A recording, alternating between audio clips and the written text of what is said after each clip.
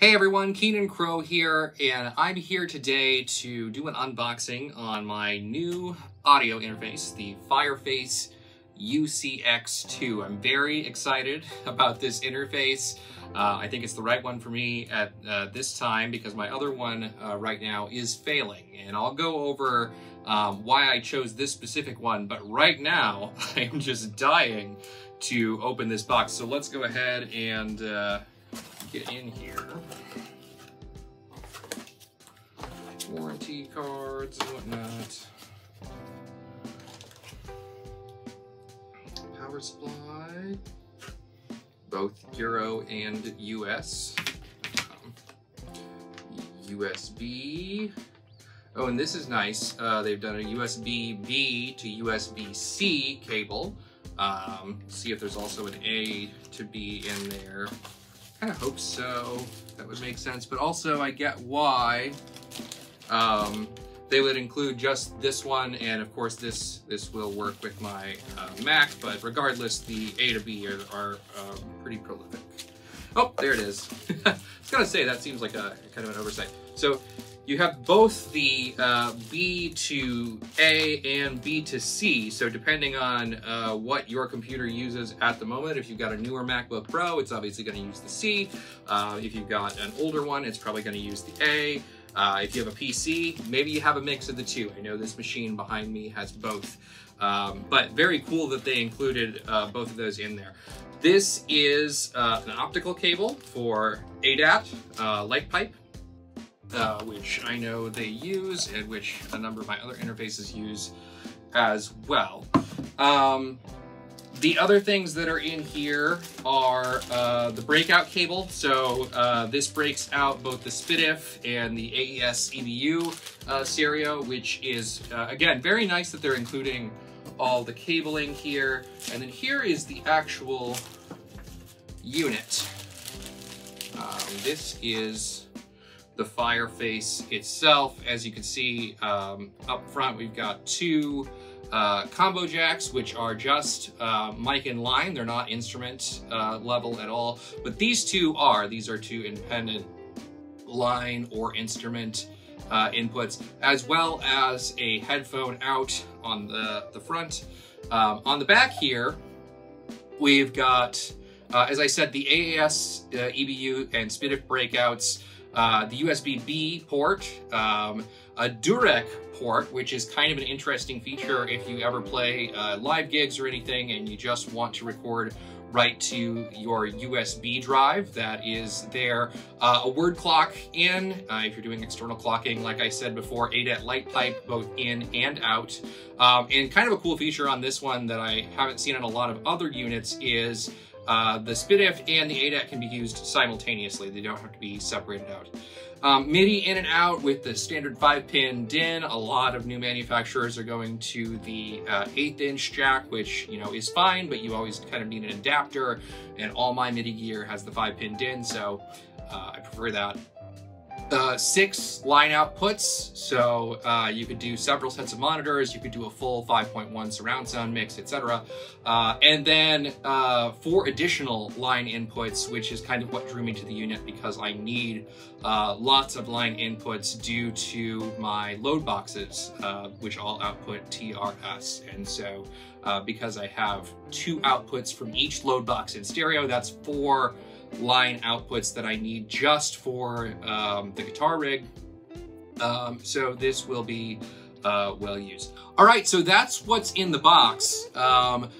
Let's go ahead and get this thing plugged in and get the drivers installed, and let's check out these legendary RME drivers that I have heard so much about. They're supposed to be ultra low latency. And the other kind of interesting thing that we'll be able to explore is that there's also a class compliant mode in this. So we'll be able to kind of compare and contrast between what you would get on a much cheaper interface, which are normally some sort of class compliant driver, depending on the company that you got it from, and the proprietary RME drivers, which I expect will be substantially better. We'll also shoot it out against my older interface, which is a Focusrite Pro 24 DSP in the Saffire line, so that's Firewire. So we'll be able to test a few different variables here all at once. So let's go check it out. All right, so we're here in Ableton. I've got the Saffire plugged in. I've got the Focusrite plugged in. And as you can hear, because I have to switch between them, you're getting phone audio, which is what you were getting before as well, because as I mentioned, the Saffire has some component level failures, so it doesn't sound very good. I realize that's not ideal in a video about a high quality audio interface, but we've got what we've got, and that's why we bought the new interface, right? So that we could improve our audio quality. So let's take a look at what we've got in here. So just starting out, 44-100, 64 samples, that gives us an overall latency of 755. This is kind of my go-to setting for tracking with the Saffire. So let's see what the Fireface can give us on this. 469, so not quite half, but like a 40% reduction on latency this which is incredibly impressive. Let's check just a couple other settings as well. So this is probably my go-to for like mixing. Looks like 13.4 on the Fireface. 7.5. Oh, nope, that's not right. I was going to say, okay. And then 16.3 on the Saffire. So again, quite a significant decrease.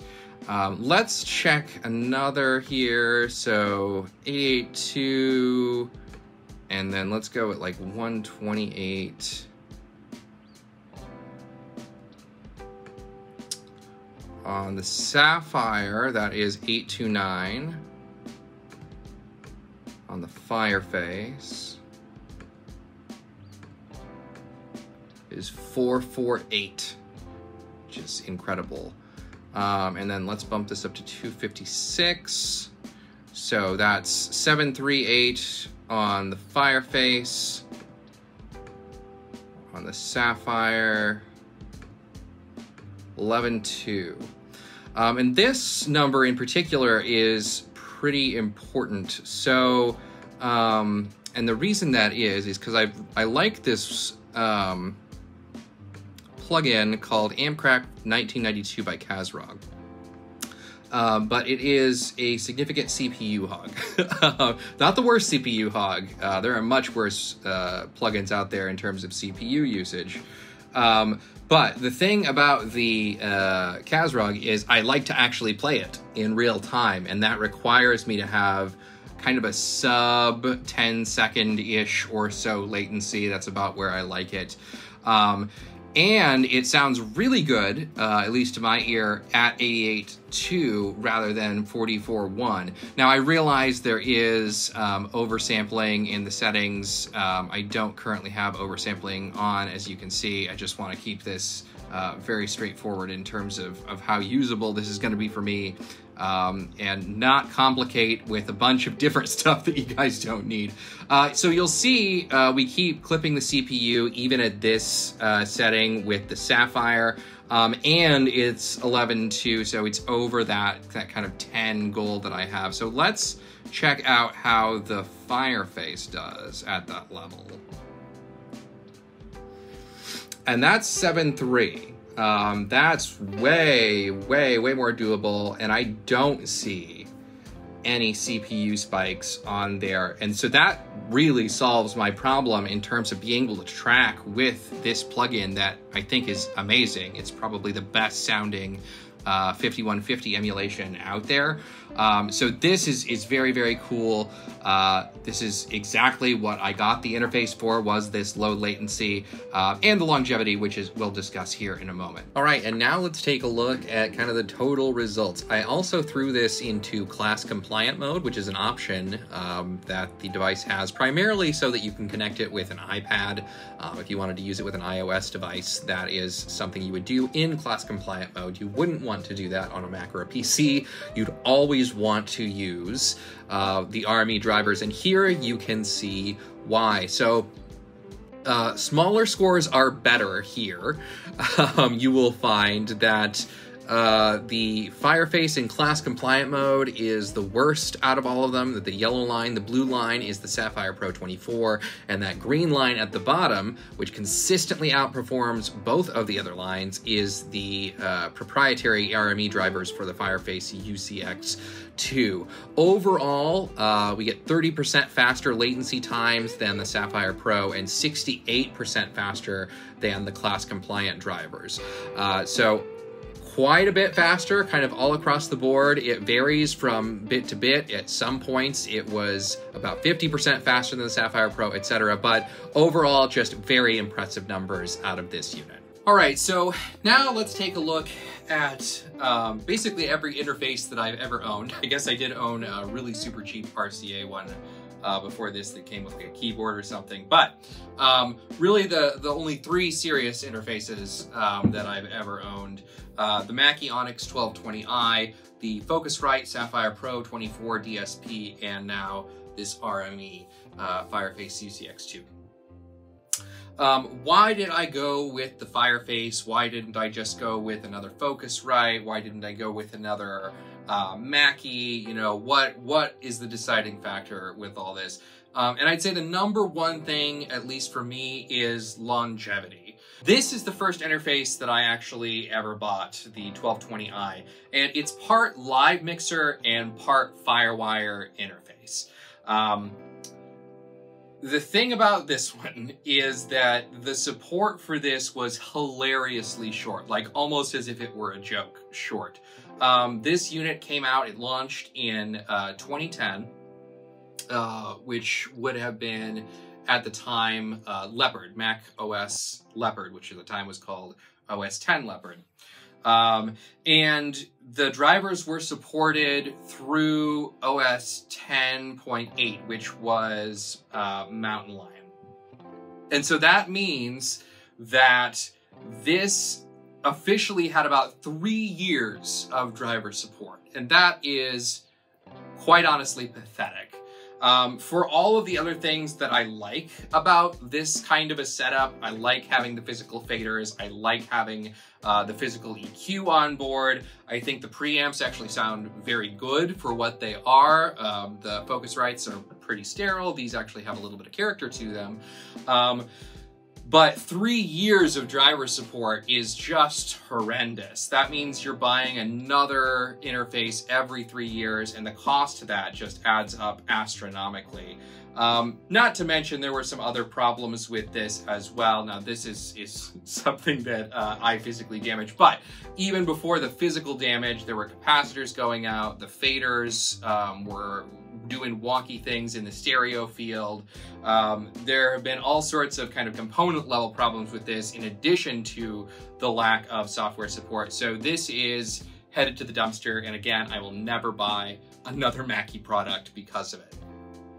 On the other hand, the Focusrite Saffire, I actually have been pretty okay with. Now, there have been some component level failures, which is why I am replacing this finally, and it is out of support as well. I'm currently on Mac OS Catalina, which is 10.15, and this was supported through Catalina. It came out in 2009, which means it was supported through about 2019, which is when Big Sur came out. So that's a 10-year lifespan. That's good for driver support. That is, you know, respecting your customers enough to keep developing the product for a reasonable length of time. 3 years versus 10 years is like night and day. Again, though, because this was so cheap, there have been some component things in here. You know, you really do get what you pay for. For instance, right now the line inputs don't match anymore. One is 6 or 7 decibels lower than the other. There are problems with the output jacks. There are problems with the headphone jacks. Some of them only work in one channel at this point. And so, you know, even though the software support was great, and even though I really did love this unit and I think the support on it was good, there is a total world of difference in the components used in an RME product compared to this class of Focusrite product. Now, I know that their Clara series is, you know, very, very different. And so I did seriously consider the Claret. But RME goes above and beyond with drivers as well. So this is the UCX II. Its predecessor was the UCX that came out in 2012. That still has current drivers up through Monterey, which is Mac OS 12. So that is a decade at least. The version before that, the Fireface UC, not the UCX, but the UC, came out the same year that this Focusrite unit did, and it still has support all the way through Monterey. So going on, 13 years now. That is impressive to have that much support and to have this level of components in this unit. So I'm really trying to break the cycle of having to re-buy products over and over again. I expect this unit to last me over a decade, which is why I went with it in the first place, and I expect it to be humming along just fine in 2032, as well as it is right now. So just something to consider. If you are looking for a new audio interface, if you're looking for some of these features, and you're looking for something that has rock solid drivers, as we saw with the driver test, and also can get you the level of support you want, you know, going on 13 years for the unit that was 2 units ago, this really can't be beat. I really am happy with my purchase, and I hope you would consider an RME product in the future.